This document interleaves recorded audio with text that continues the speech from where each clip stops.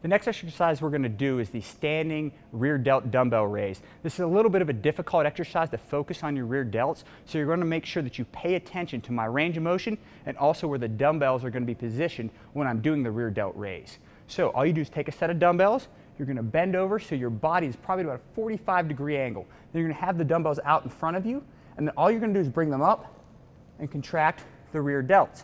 You're here making sure the dumbbells stay out in front of you a little bit, and you're going to come up and contract the rear delts. This motion is very hard. It's tough to contract to the top and hold it. So you can go a little bit faster through this exercise, contracting the rear delts every time you come up. So it's here, up, and back down.